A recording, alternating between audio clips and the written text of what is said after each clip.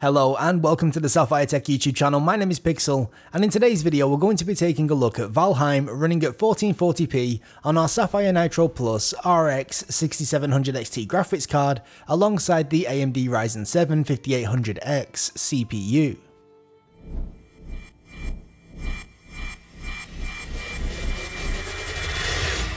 Now, unfortunately, whilst I've been able to watch Valheim's meteoric rise from the sidelines, I'd not actually had the time to get hands-on with it until making this video.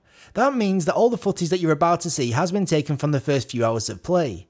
Normally, I like to be able to see the majority of a game before producing one of these videos, simply so that I can be extremely confident that the performance that I demonstrate is indeed going to be mostly representative of the full experience. That said, since this is pretty much an open world survival game, I do believe that the performance in this video should be fairly accurate to the majority of the overall game.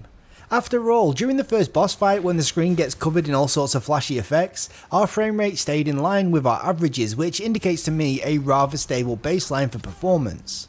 Settings wise, we went for the Vulkan API and had most of the available settings maxed out, barring draw distance, which we left on the default high setting, and shadow quality, which we lowered to medium from high. Oh, and we also disabled depth of field, but this was due to personal preference rather than performance. At these settings, our frame rate would mostly stick between around 80 and 120 when out in the open world, and much higher when exploring the game's more enclosed areas. Thankfully, despite the large variance in frame rate, mouse input did manage to feel fairly responsive whilst playing on my FreeSync compatible monitor. The only real blemish when it comes to performance is that from time to time the game can hit periods of stutter. Whilst these aren't all that common, they do appear to get worse over longer play sessions. This appears to happen on all GPU and CPU combos, and so is looking likely to be something inherent to the game that can hopefully be reduced in future patches. It's by no means awful, but it's certainly noticeable when it does happen. Also, when attempting to run the game with the graphical settings completely maxed out, meaning draw distance at very high and shadows at high, the game was extremely heavy.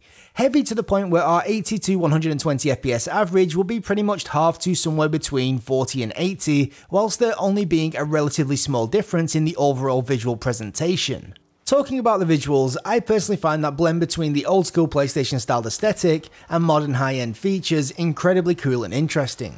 Not only does the game often manage to look truly stunning in spite of its lo-fi presentation, but I can only imagine how much going for this art style helps speed up development. Whilst it's fairly common these days for smaller teams to embrace retro-inspired graphics, most of these teams fully commit, or at least attempt, to emulate retro graphics verbatim, resulting in storefronts being flooded with similar looking games that either push too hard and lose their authenticity, or still manage to fall short and end up playing second fiddle to games literally released decades ago. Don't get me wrong, sometimes developers do nail it, such as is the case with Shovel Knight and Dusk, but more often than not, they don't, and even when they do, they're often seen as throwbacks rather than something that is fresh and new. To be clear, this is by no means a dig. I personally love these types of games, it's just I love them partly because of their retroness, not in spite of it. Valheim, on the other hand, may borrow heavily from the retro-inspired palette, but it still manages to present as a fairly modern game. I personally love the contrast between the low poly assets and super modern particle effects and volumetrics. The way the grass and trees sway in the wind looks awesome, and the density of the world in general is very impressive. Granted, I can appreciate why many gamers are accusing the game of being unoptimized, especially when you take the visuals at face value, but honestly, based on the high-end effects present combined with the density, I'm actually rather surprised that it manages to run as well as it does, especially when you take into consideration the size of the team that made it. It's not like we are looking at a game developed by a massive AAA studio with dozens of specialised engineers on payroll.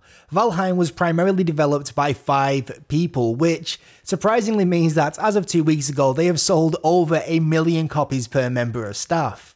If by chance this is the first that you're seeing of the game, I definitely recommend that you check out a couple of reviews and maybe even consider picking it up for yourselves. In a world jam-packed with open world survival games, Valheim has managed to secure its place at the head of the table, and based on what I've played, it's easy to see why.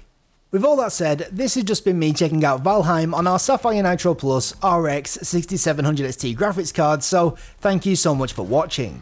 If you were new around here, please do consider slapping that subscribe button and dinging that bell so that you'll get notified of our future videos. If you've got any questions, suggestions or feedback, then let me know in the comment section down below and I will try and get back to you. For now though, from myself and everybody here at the Sapphire Tech YouTube channel, thanks again for watching, and until next time, we'll catch you later. Bye bye.